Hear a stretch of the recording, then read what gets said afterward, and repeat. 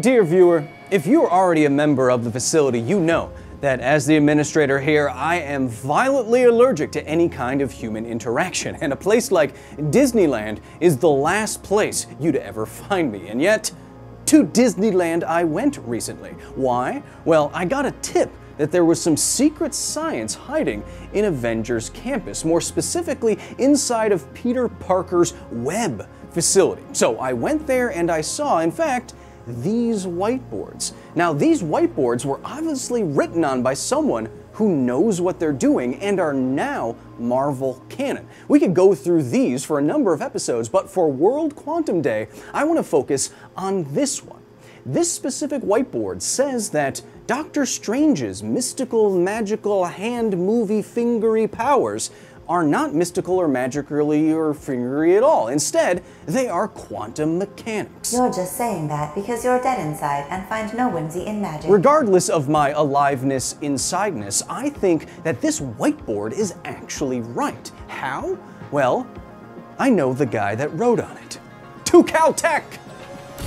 Now entering the facility.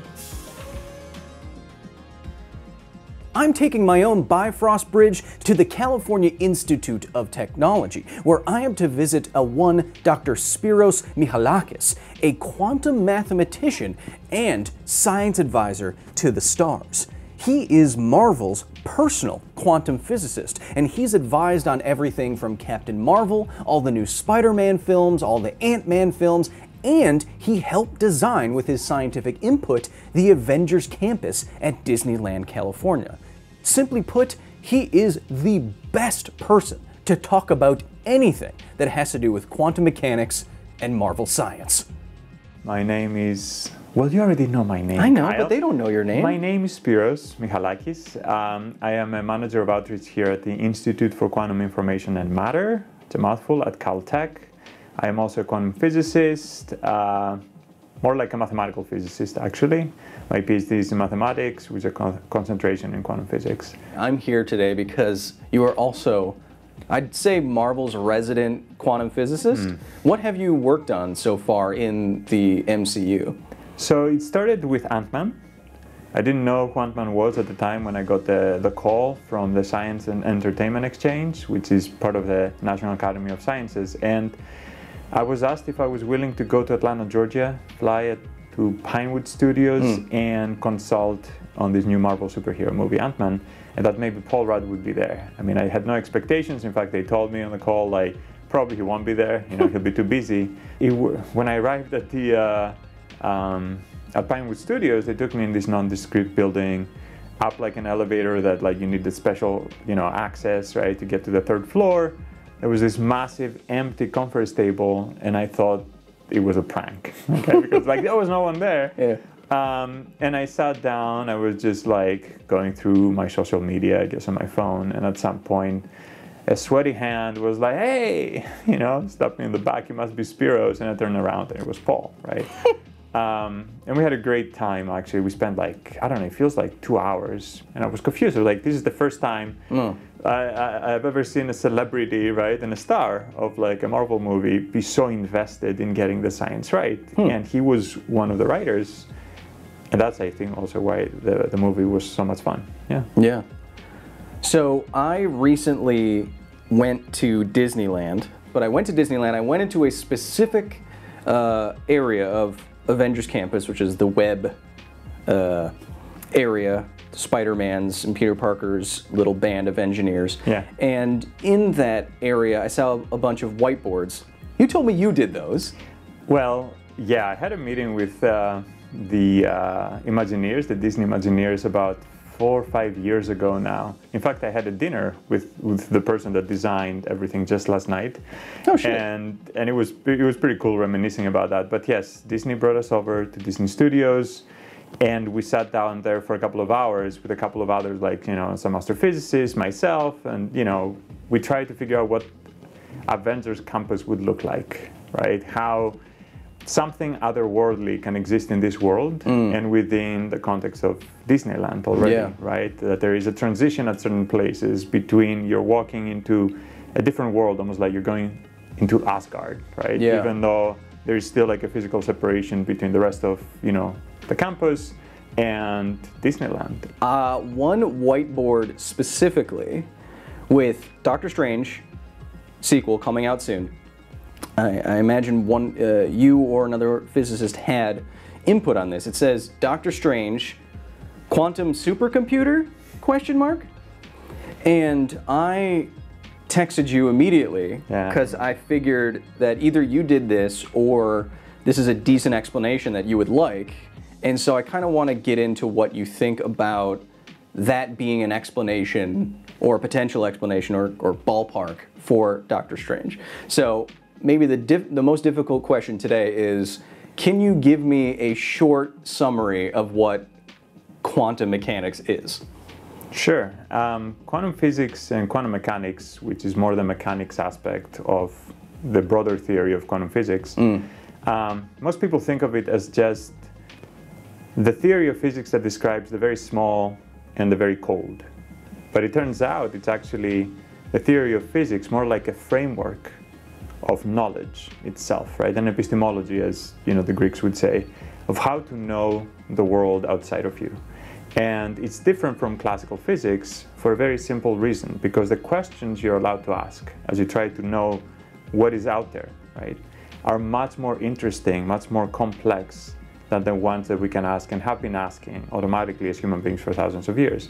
And so quantum physics allows you, because of these types of special questions, to observe things that can be at two places at the same time, right? Can travel backwards in time, can teleport, all these things. In fact, almost everything is possible once you understand what is going on with quantum physics, and then you try to walk back from that to engineer a universe through quantum computing, for example, that would otherwise be impossible, right? The natural order of things would just not create certain situations unless you know how to engineer them yourself. And that's why quantum physics is so cool, and I think also why they thought that, maybe Doctor Strange is a quantum supercomputer, which is somehow even more powerful than a quantum computer. It's pretty damn powerful. It's the next stage.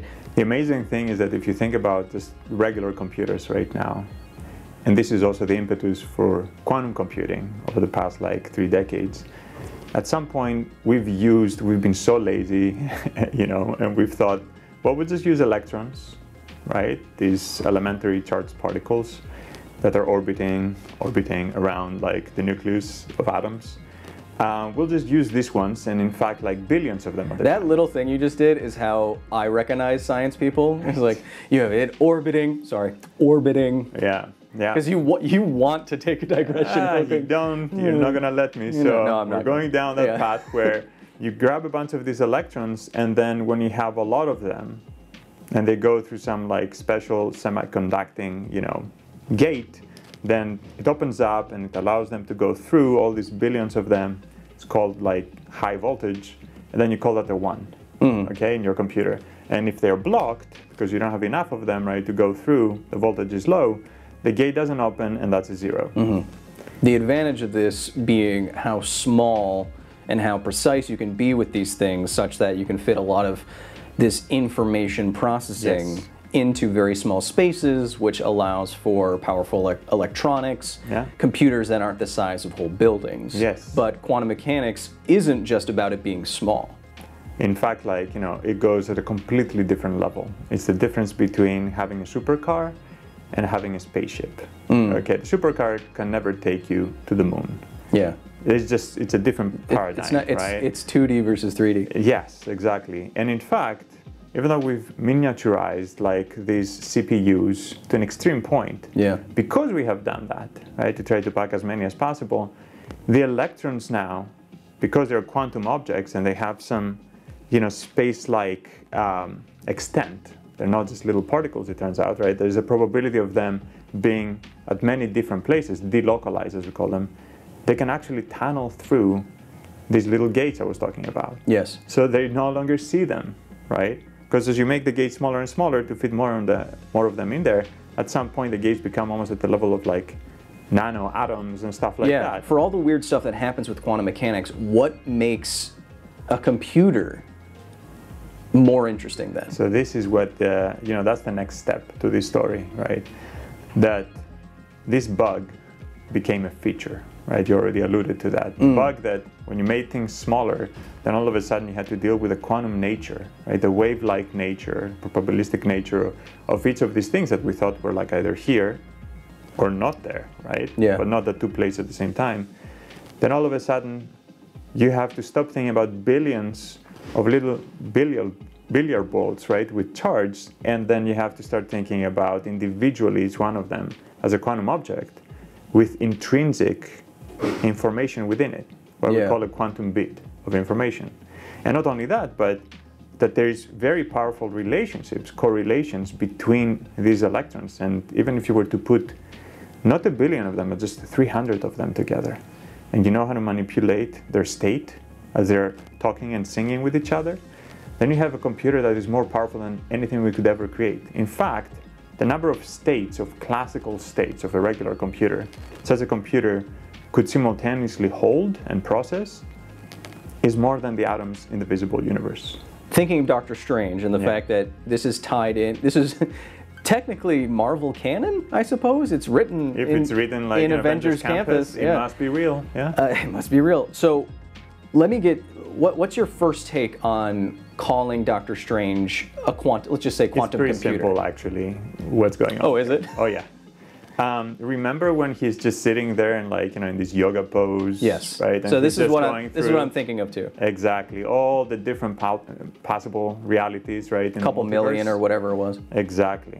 What he's shifting through is the same way that a quantum computer has internally access to all these different states, realities in quantum superposition, which is actually real. This is how the universe actually works, right? All these possibilities are very, very true, right, if you know how to observe them.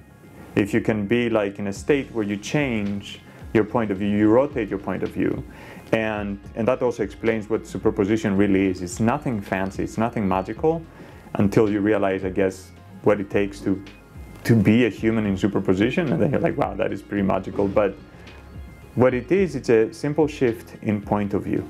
Okay, so imagine that you have a light bulb that can only be on or off. Okay. And this is how we observe the universe from our point of view. In many ways, the way that we understand information that comes in is relative to specific dimensions that are hard-coded in our human brains. Whether we see 3 dimensions of space, the same way for all of us, right? The 1 dimension of time, and so on and so forth. There are some specific preset, predetermined, it feels like, dimensions along which we decompose complex, information that comes in, and we say, okay, this is along this axis, which means it is a 0. If it's along this other axis, I'll call that a 1, right? But what happens if you're in between? What happens if there is a being that is shifted, their perspective is like at 45 degrees to your, 90-degree thing? And even then, I think he's not truly a quantum supercomputer. He has access in a probabilistic sense, like of a bunch of frames of all the possible universes, but he lacks the information that connects them. The entanglement between different universes, that if you do something here, all these other universes also will be affected in a similar way. If you had a sufficiently advanced quantum computer, could you do that? Oh yeah, quantum computer can easily do that. Just the human mind, no matter how spiritually powerful it is, cannot do that, right? Because it still needs to understand it doesn't have things. it doesn't have the infrastructure to do that. Because we don't, what does it even feel like to, instead of yes and no, right, to your new answers along which you understand the universe to be maybe and maybe not. Is the quantum computer explanation for something like Doctor Strange is doing, is that a good one? Yeah. Why? Because in order to have access to the multiverse, and they've opened that kind of worms now, right, at the MCU. They can do anything now. In order to really appreciate how the multiverse works, you need to be able to unlock the power of true sight, right? Like a quantum computer has this ability because it can shift its point of view. Every time we run a quantum algorithm through a quantum computer, all we are asking it to do is for the different components of that mini universe we have within it, made of a bunch of quantum bits, okay, just like the regular one. We can shift their point of view internally in any way we want, right? And then ask for an answer of some small part of it at the end. But during that rotation and shifting, all that stuff, is just like we are merging constructively or destructively and interfering multiple realities to get us to an answer where the Avengers win. Okay? You're trying to almost work backwards and say, of all the possible ways to interfere, to create like constructive amplification, just like for when you're looking for a solution to a difficult chemistry problem, materials problem, right? You're trying to throw away all the universes. I'm not making this up, okay? Yeah, actually, in the multiverse, quantum computer is going through the whole thing, and it's like, nope, suppress all these realities, right? That where we could have made different choices to get towards the answer because they don't seem very promising.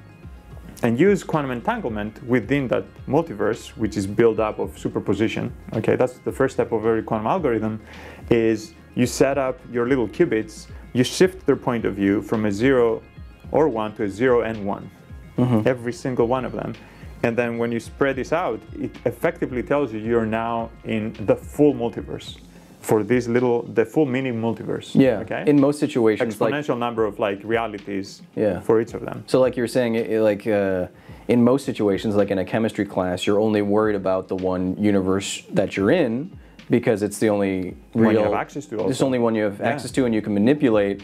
And in this universe, there are laws and theories and rules that we know of, and so you don't have to search a multiverse worth of answers because to get what I combine, this chemical with that chemical, I know what's going to happen classically. But if you are looking for a deeper kind of understanding of the information, you can't have that assumption that this one is the right one. Do you know there's something kind of morbid about this whole thing, though? What do you mean? I would like Marvel Studios to know this, that okay, I'll tell them. The other universes, they already exist. The one where things didn't go well. They all lost. That was always a weird thing for me to focus on, where you lose in the overwhelming majority of cases. That's right. Winning in one, ironically, it seems short-sighted, where it's like, well, at least we saved our universe. Oh well. Yeah, and sometimes, even in real life, that's all you can do. I suppose. This is happening in real life as well. For us. There's a lot of universes where things didn't go as planned. Why do you think quantum mechanics is often portrayed as like the most magic-y scientific field? Why is it still... Why can something like Doctor Strange make that a mystical thing? Yeah. People still are like, oh yeah. The answer, I guess, is pretty straightforward, right? We have been pursuing truth as a human race in all our facets, through religion, through science, right? Day-to-day problem solving, we have been pursuing truth, which means we have been trying to crystallize an understanding of a very specific subset of all possibilities. So when somebody comes along and says, like, you've been doing this thing wrong at the meta level, right? You have not been pursuing understanding, which is the thing that allows you to explore the whole multiverse. You have been pursuing truth, which means you're going deeper and deeper down the rabbit hole, even though there is like an infinite number of rabbit holes. And how do you gain access to the rest of the rabbit holes who look nothing like anything you've ever seen before? Yeah. Okay, and also there's the other aspect of it where the human biology and the way our machine learning works up here and all that stuff, and from prey and predator and evolution, we have been wired, such a terrible way to put it, but like we've been wired to automatically filter a lot of the possibilities out. Yeah, they're not useful to us as, exactly. As an organism. Spiros, thank you so much for joining me. It is always an absolute pleasure to talk with you, my friend. It's so much fun, Kyle. Every time, we could go forever here. I feel like every time you blow my mind a little bit more. Are you excited for the new Doctor Strange film? Yeah, of course. Would love to go and watch it. If you're watching, you want to invite me to the premiere, both of us. Are you already going there? I will show up in a cape. Okay, I like that. I actually know. Okay. Someone that I know is currently working on replicating all the props for a museum thing. So I saw Doctor Strange's cape yesterday, and I touched it. Oh, and Ant-Man's helmet. Oh, and I held Stormbreaker, the one that Chris Hemsworth used. So we're not friends anymore, okay? I can't. I thought we were you need friends. A key card thing to get Come in. on, man. Okay, I'll tell you about it after. All right, great. Thank you, Spiros. Absolutely, my pleasure. Now exiting the facility. Thank you so much to the very nerdy staff at the facility for their direct and substantial support in the creation of this here video. I could not do it without all of them. If you want to join the facility, if you want to drape on a silky white lab coat, see behind the scenes photos and bloopers, get private members only live streams with me, not like that, but much more than that. You can go to patreon.com/Kyle Hill and join the facility today. And hey, if you support us just enough, you get your name on Aria here each and every week. A grand distinction. As you can see, there's many hundreds of you, so I have no idea how I'm going to pass the time. If you enjoyed this video at all, today is World Quantum Day. I was working, believe it or not, directly with the White House and other coordinated content creators all around the world. Go check out #World Quantum Day to find many more videos like this one exploring this kooky, crazy, but not, I guess, not that much side of science. Oh, and also, when I went to Disneyland, I'm not a Disneyland guy, but Rise of the Resistance is literally the best ride I've ever been on in my life. Would I go back? No.